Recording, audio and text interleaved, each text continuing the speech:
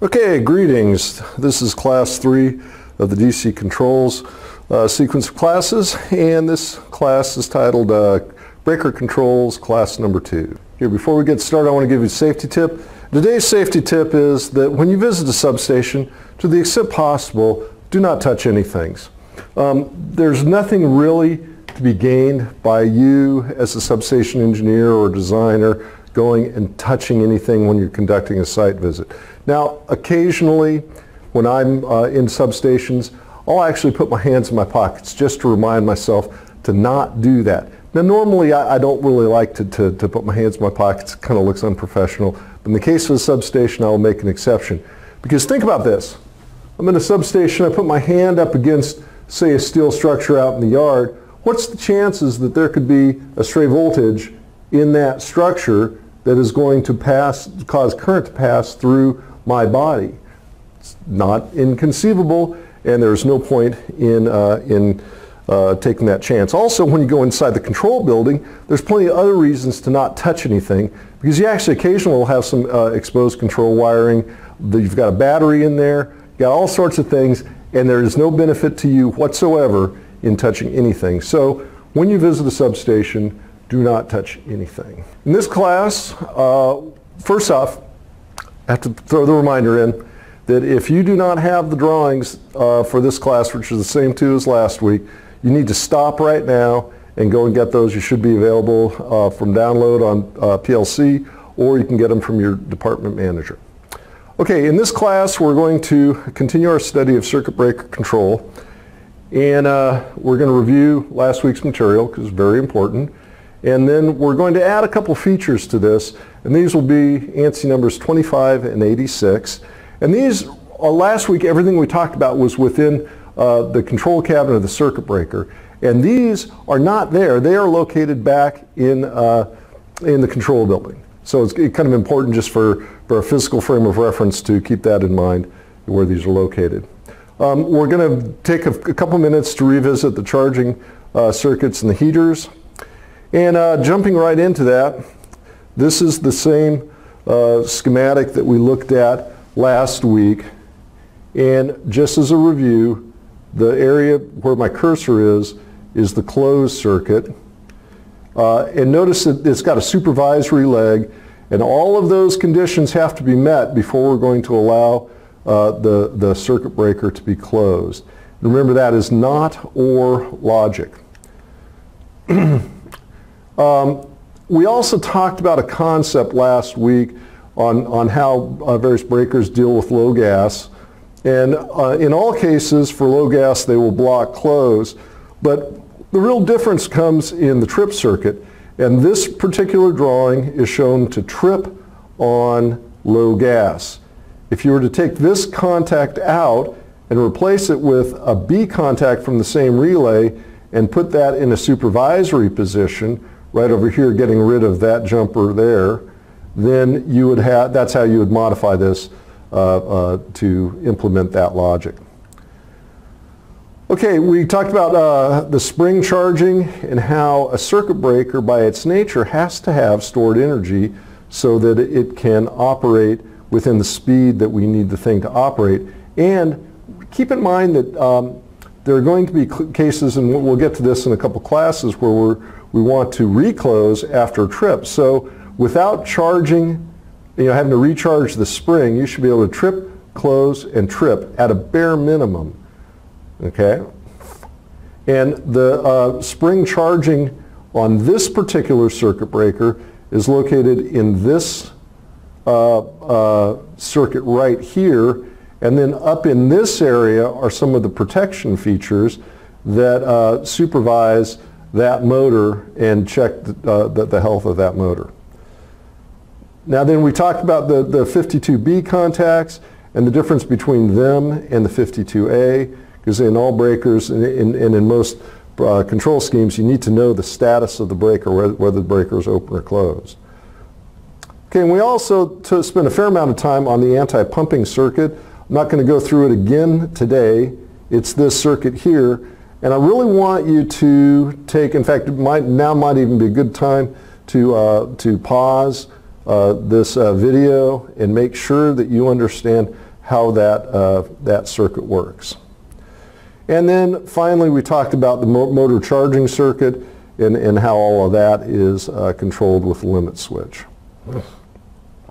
All right, I'd like to introduce another concept to you, and this is really is just a small variation of what is, of the schemes that we talked about yesterday.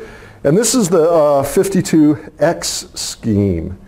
And this isn't used too much anymore, but in old style circuit breakers, particularly oil breakers, you needed a really strong solenoid to operate your trip coil within the time frame that you needed the thing to work. And that would draw a really large current, and associated with the large current would be a significant voltage drop. And so the problem that this causes in large switch yards, some of the distant breakers, and some of these, and sometimes you're thousands of feet away from your control building, so some of the breakers would have trouble tripping and closing because the voltage, by the time you had run all that current through the control cables to get to the breaker, the voltage was too low. And so another way to look at it is with all that control cable, there's so much impedance, and in this case resistance, that it's not able to draw enough current to make the breaker operate. And so the solution to that is the 52X scheme. And there was a substation I actually did some work in at one point where they even had two different control voltages. Now most of the control voltages we'll see these days are 125 volt DC. And that really is what's been in my mind the whole time I've been discussing these. However, it didn't necessarily have to be that. You could have a control voltage of, and this is what this substation did, of 48 volts within the control house, and then 250 volts for everything that goes out to the equipment in the yard. And the idea would be that you would have, and how you would take advantage of this scheme, you would have a DC distribution voltage within the yard that actually operates the equipment, and it would be fed off of some very large cables, say a couple parallel 500 kc mil coppers. And so what you're doing is you're using the control scheme, and we'll look right over here. You'd use your normal control scheme not to energize the closed coil, but to just energize a small auxiliary relay. Then that auxiliary relay is used to actually close the circuit breaker, and it's connected to a different DC bus, and that DC bus would come off of the DC distribution that would be installed out in the switch yard. You probably won't see this very often, but if you do, it's a good thing to at least understand. Again, it helps with voltage drop issues, but one of the things to keep in mind is that it's going to affect how you implement your anti-pumping scheme. And so again, as you look at that circuit breaker schematic, you want to make sure that it all makes sense to you and that it all works as I have described in both in this class and in the previous class. All right, I'd like to change topics now, and I want to talk about the 86 and the 25 relays. These are both things that at various times we will want to use to supervise closing, because we may want them to prevent us to allow that circuit breaker to close. Now, again, as I mentioned in the introduction, these are located in the control room. They're not actually at the control cabinet of the circuit breaker.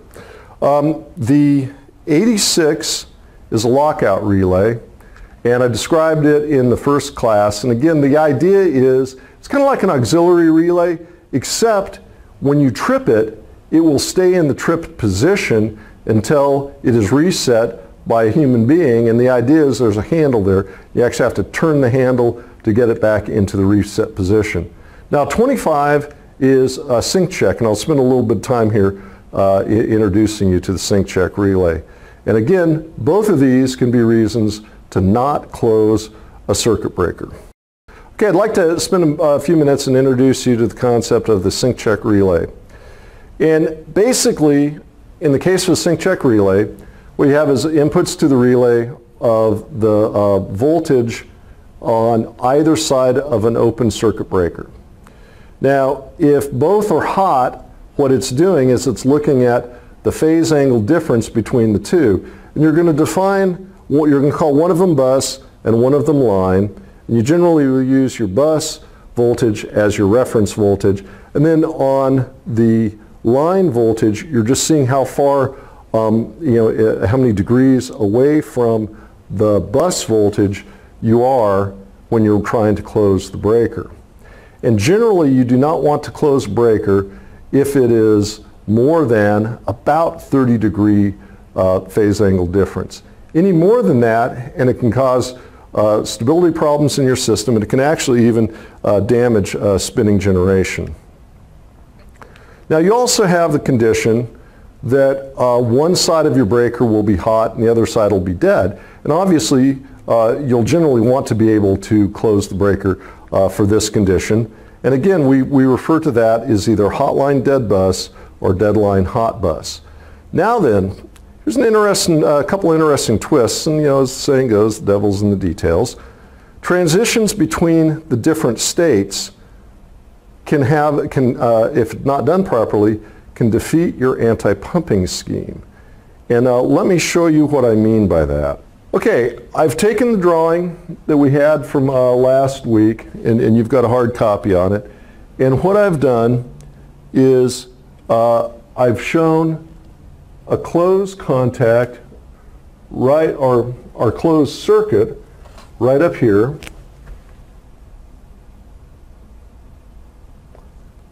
And that's where our control switch is.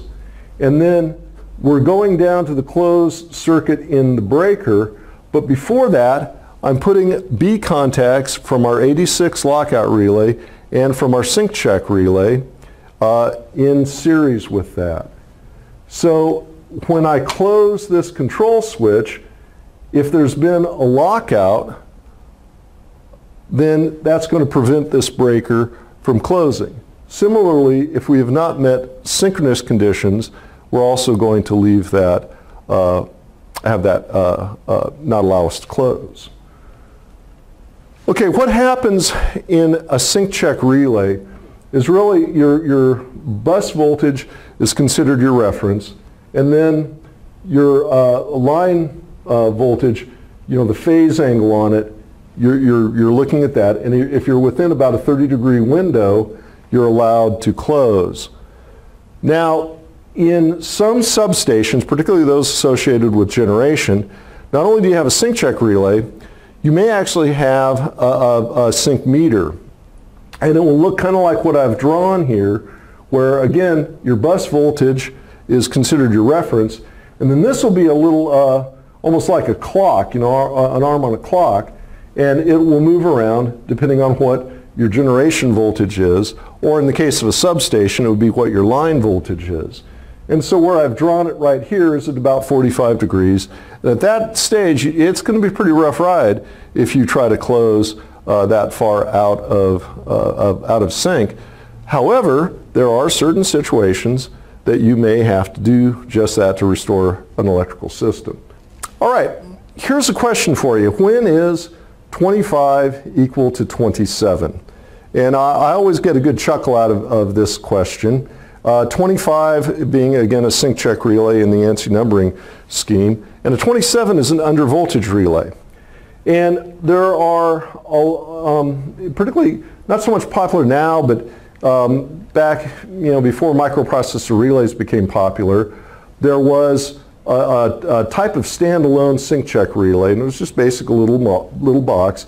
And in reality, it really wasn't looking at phase angle. It was actually looking at voltage. And what you would have is, in effect, think of this, the diameter, or excuse me, the radius of that circle as being 1 per unit voltage. If your line voltage was within this area, then it would allow you to close. Because what that relay really didn't have anything to do with looking at actual phase angles. It's simply looking at the voltage difference between the two relays, or excuse me, between the two voltage sources. And if that voltage was below a certain amount, and again easily calculated, then the relay would pick up change states and allow you to close. All right, one of the key points, and I alluded to it earlier with this contact, say we close our control switch and we leave it closed. So we've got a standing close, and we were energizing a otherwise dead transmission line, so we had hot bus, dead line. Now what if the sync check relay momentarily drops out when it transitions from hot bus dead line to hot line hot bus and looking at the phase angle? Now that sounds somewhat unlikely. However, back about 15 years ago, one of the popular relay manufacturers actually had this very bug in one of their relays, and under proper conditions, when you had a standing close, it would actually allow the breaker to cycle. And it was a problem that was rather embarrassing for them. It was discovered and quickly remedied. But again, it's just one of those fine details that you want to keep your eye on and be aware of. And again, situational awareness when we're doing designs is a critical function of what we do. And now I want to continue our review, and this time just look at our trip logic. Our trip coil 1 is located right here, and then over here all of this is for trip coil 2. And again, the right up in this area here and right over here is the low gas trip function in this breaker.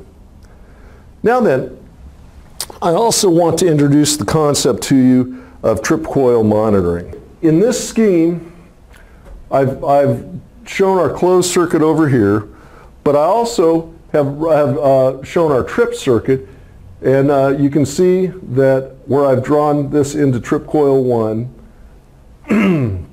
that 86 relay, this contact, would adequately trip that circuit breaker. But notice I've put in parallel with our trip contacts a red light. The red light has enough resistance to it that it's not going to allow enough current to go through the trip coil to trip the breaker. However, it will be illuminated. And but that will only happen if the breaker is closed and you have continuity through this circuit to the trip coil. And this is a kind of an old-fashioned way that people will, and you'll still see this a lot in substations, this is how people will monitor the health of the trip circuit. If the breaker is closed and the red light is not on, you cannot rely on that trip circuit to function as necessary when called upon to clear a fault.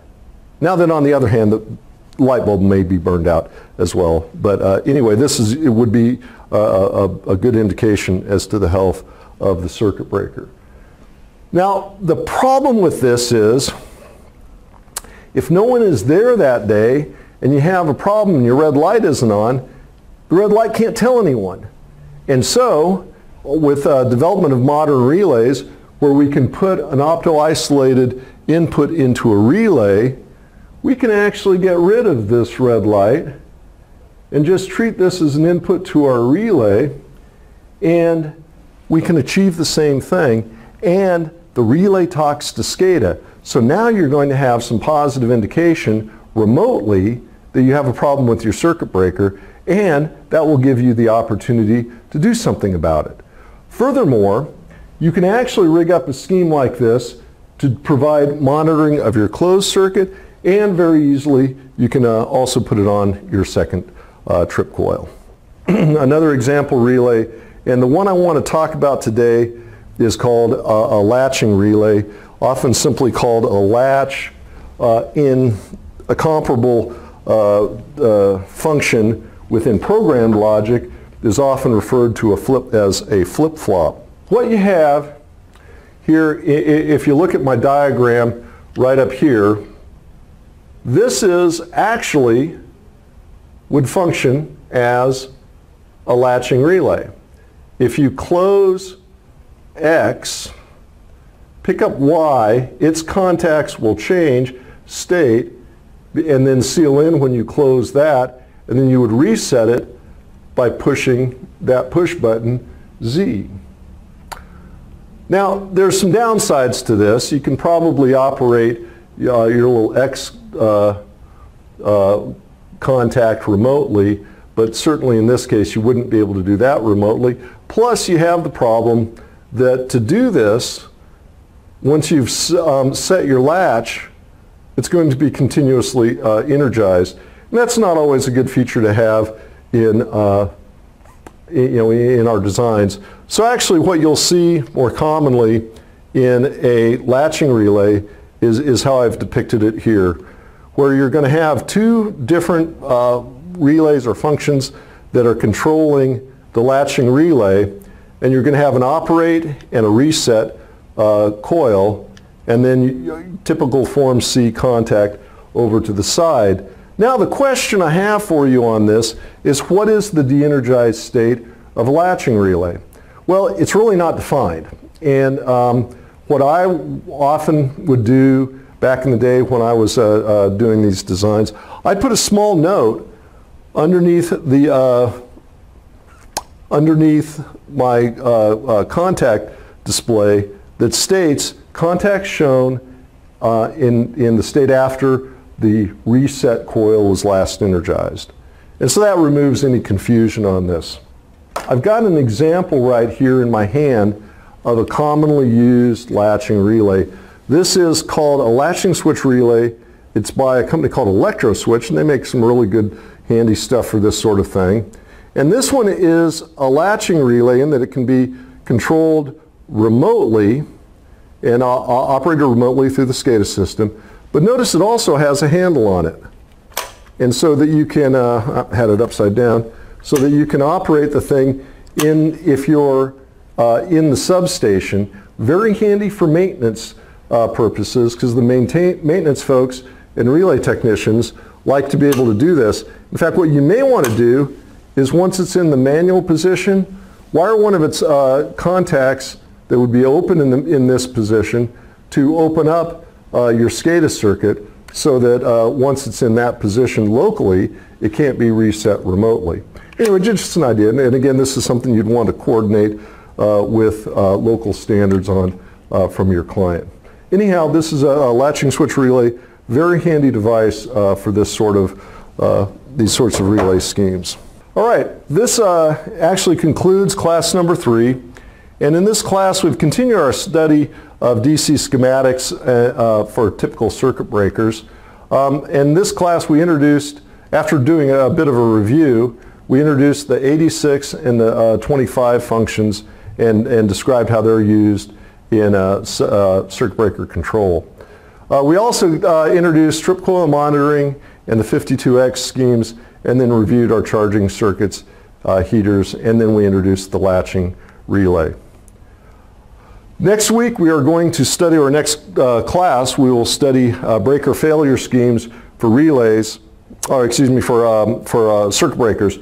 And the idea of these things, to kind of give you a preview of it, is circuit breakers are very important, obviously, in the way the power grid operates and how we protect it from faults. So much so that if a breaker fails to operate, we have to be able to back it up, because a failure to clear a fault would be a dramatically bad thing, and even for a very short, what to us would be a very short duration of even less than 1 second, that can be enough to cause voltages to collapse and a regional outage to ensue. Look forward to seeing you in the next class. Thank you.